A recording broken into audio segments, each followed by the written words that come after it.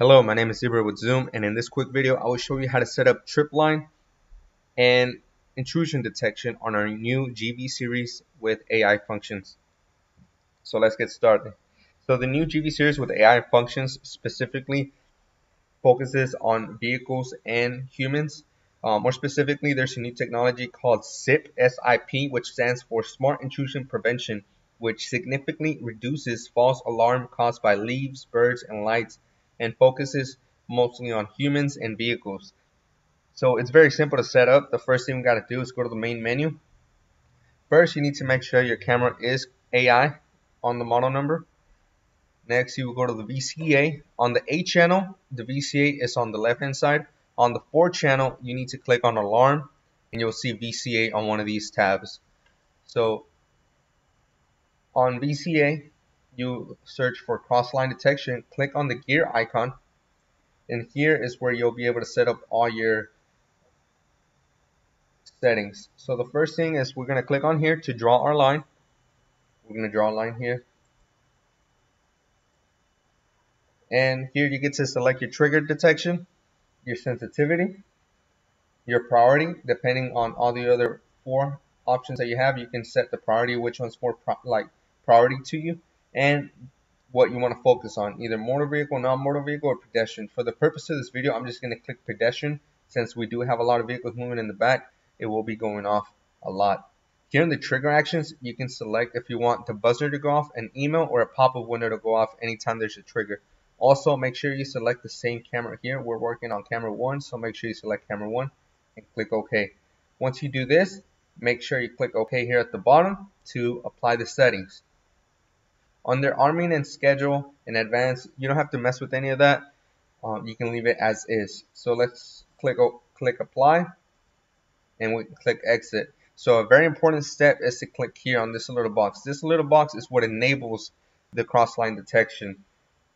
So once we have all of this set out, we are going to wait for the trigger, have someone walk by,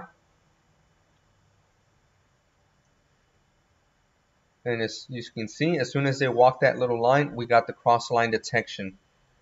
So one thing I do want to point out is on the GV series, unlike our older series with Zoom, the trip line does not appear on the screen, and there's no way to enable that at the time. So the only time you'll be able to see your trip line is when you're actually setting it up here, but on the actual screen on live view you won't be able to see it.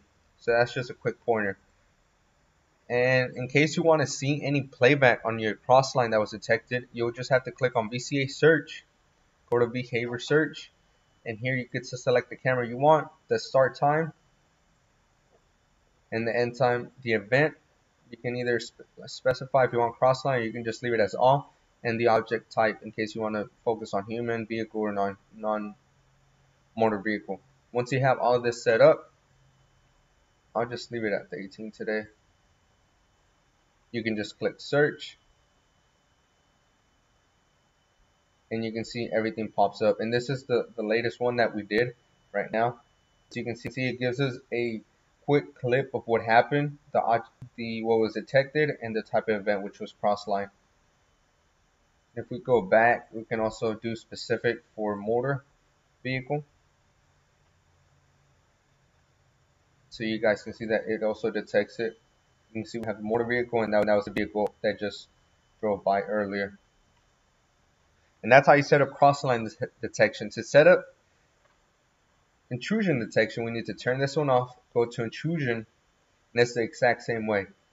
You just draw the area that you want to focus on,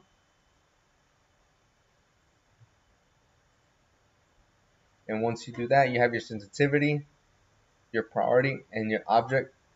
Make sure here on the trigger actions, in case you want a pop-up window, you select the channel that you're working on, click apply and OK, and at the bottom as well, click apply and exit, and just make sure you enable this.